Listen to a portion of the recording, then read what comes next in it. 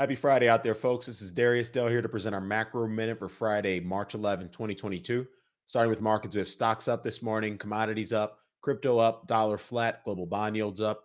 Big news this morning: IFX cited Russia's President Vladimir Putin as saying talks with Ukraine have been positive. We'll see if he's BSing us. Big movers this morning in markets: Bitcoin and Ethereum up 2% apiece. Germany's DAX index up 3%. On the macro front, yesterday's February CPI print leaves the Fed very much on track to tighten monetary policy into the trending cyclical slowdown we highlighted yesterday. Powell's response to Senator Shelby's grilling on inflation last week confirms as much. I hope history will record that the answer to your question is yes, may go down as Powell's Draghi whatever it takes moment, but only with the opposite effect on the economy and asset markets.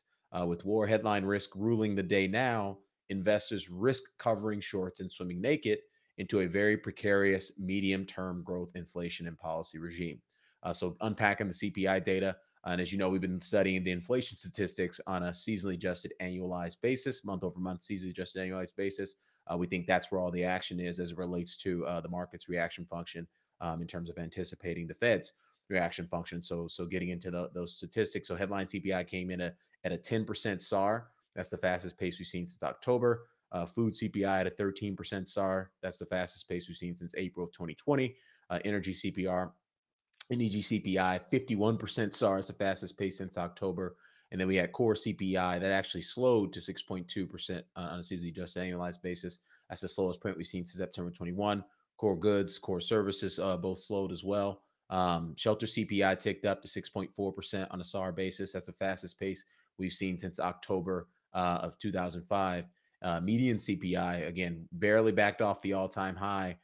We're at 6.5% on a SAR basis. It's the second fastest pace of all time. So clearly still having a buildup of broad-based inflation momentum in the economy. And then taking it to the chart here. So this is something that should get the Fed very concerned.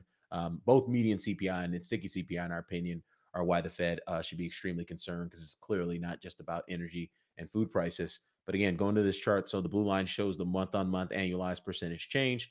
The red line shows the year-on-year 12-month change. As you can see, you typically have to have a breakdown of the short-term momentum in order to have a breakdown in the longer-term momentum. And as you can see by the chart, we are nowhere near having that sort of turn down. So the probability that sticky CPI continues to accelerate is high. I mean, it's a real problem, and it tells you that the Fed may actually surprise the market's expectations for how tight monetary policy is likely to get over the medium term. So stay tuned for that. With respect to today's probable range setups, getting an overbought signal in the U.S. dollar, Japanese yen, S&P 500, that's still bearish from the perspective of our volatility adjusted momentum signal with 9.2% downside in its probable range versus 2.5% of upside. WTI, neutral VAMs, minus 21% of downside versus 16% of upside. Bloomberg Dollar Index, bullish VAMs, minus 1.5% of downside versus 1.1% of upside. 10-year Treasury yield, minus 23 basis points of downside versus 22 basis points of upside. That's also still bullish VAMs. Bitcoin still bearish VAMs, minus 19% of downside versus 7% of upside. Ethereum, bearish VAMs, minus 19% of downside versus 9% of upside. And then lastly, gold neutral VAMs, minus 6% of downside versus 4% of upside. So with that, Darius Dale presenting our macro minute for Friday, March 11, 2022. Everyone have a best of luck out there and have a great weekend.